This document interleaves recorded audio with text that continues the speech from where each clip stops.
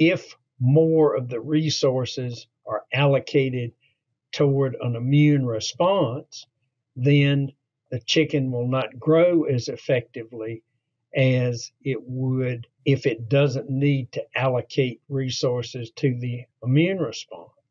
Mm-hmm. Next, all of the alloantigens don't necessarily have to do with the immune response.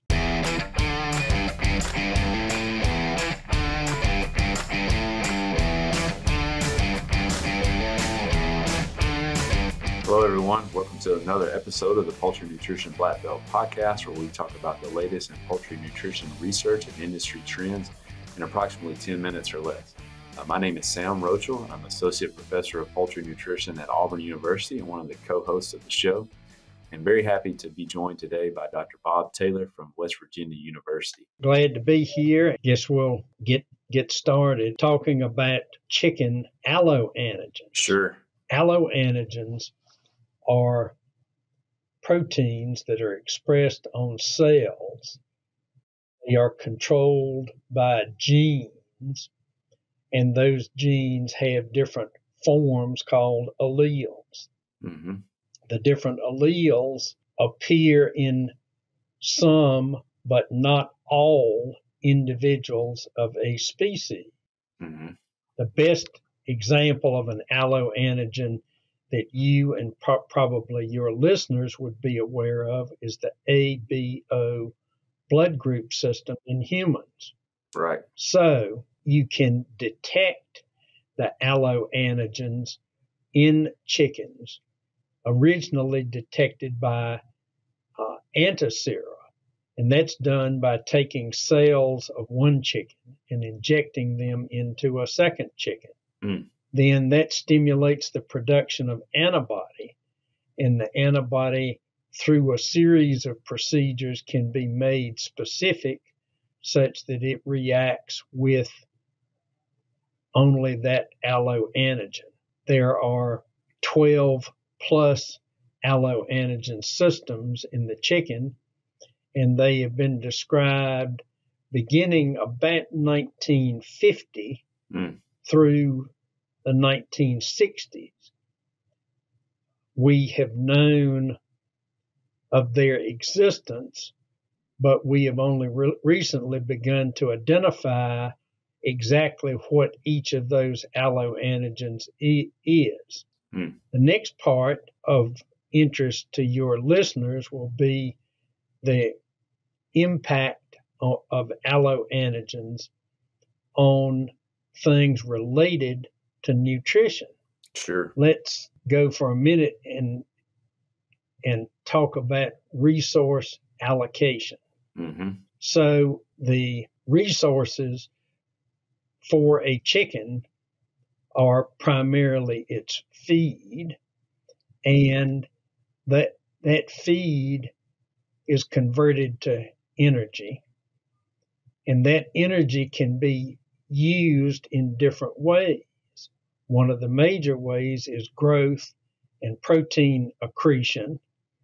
Another way, however, is allocated to the immune system. If more of the resources are allocated toward an immune response, then the chicken will not grow as effectively as it would if it doesn't need to allocate resources to the immune response. Mm-hmm. Next, all of the alloantigens don't necessarily have to do with the immune response. Mm. So the one that we think of most often is the B alloantigen, which is the major histocompatibility complex, a major controller of the immune response. But there are other systems which, in some of our work, we have shown that feed conversion appears to be impacted by different alleles of the D as in dog, and E as in egg, alloantigen systems, so that there are some alleles which are more advantageous than are others. That's interesting. And so, I guess to kind of take this a little bit higher level too, even when we talk about these differences in responses, are you talking, is this impacting just adaptive immunity or innate immunity also, which we, traditionally kind of think of as being the most expensive from a nutrient resource standpoint? So are there any effects on innate immunity as well? There are studies underway. We don't quite know, but there's also some data that speaks to possible impacts of the gut microbiome as may be impacted by various alloantigens. But we still have a ways to go in understanding all of this.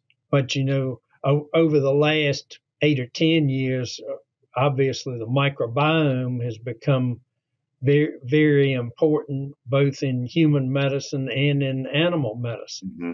Yeah, and I know you've done a lot of your work over this through, these divergently selective lines based on their responses, and that's helped identify and understand these.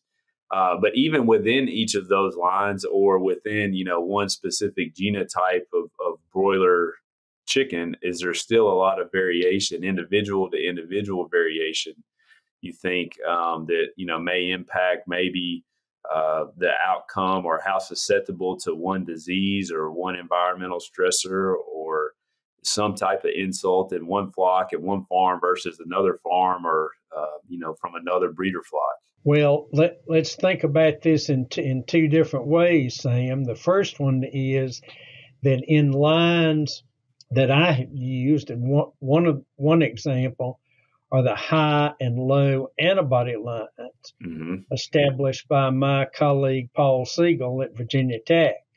Sure. He has selected those birds for now 51 generations for a difference in their antibody response. Wow. That selection took place on a single trait, that is the antibody response. Okay. Yeah. At a specific time. Then you think about a commercial chicken. Mm-hmm. So you've got a farm growing 50,000 broilers in a house. And those birds that are growing in that house are the product of parents and grandparents that have been selected for a laundry list of characteristics rather than selected for one trait. Right. They're going to have some variation in many different genes, including the alloantigens. Mm-hmm. This may be an area of concentration in the future where we look at the different alloantigen alleles present in these broilers and see if they are having an impact on growth, feed conversion, other traits of economic importance. Proven on the farm, trusted on the plate, let our technologies help make your production goals a reality. Learn from the experts how carbohydrates can improve nutrient utilization, gut health technologies differ by type, and how liquid smoke can light your bird performance on fire. Carey isn't just leading in animal agriculture, we're innovating it. Very good. Well, no, that's exciting. And I think this really adds, I've always been interested in this nutrition by disease, nutrition by immune system activation interaction. And, I think we're learning more about how to at least kind of understand it and think about it a little bit, but certainly, the mechanisms responsible for these, different responses to nutrition under different disease states, we certainly don't know. And this seems to be an important piece of the puzzle and understanding that better and really working towards precision feeding maybe once we can get this sorted out a bit more. Right. Well, thanks again, Dr. Taylor. That's really interesting information. I really appreciate you taking the time to share that, all your work and your knowledge in this area. Thank you again for all you've done over your illustrious career in poultry science. Thanks for having me. I look forward to visiting with you at some future time. And thanks to all the listeners for, again, joining us on this episode.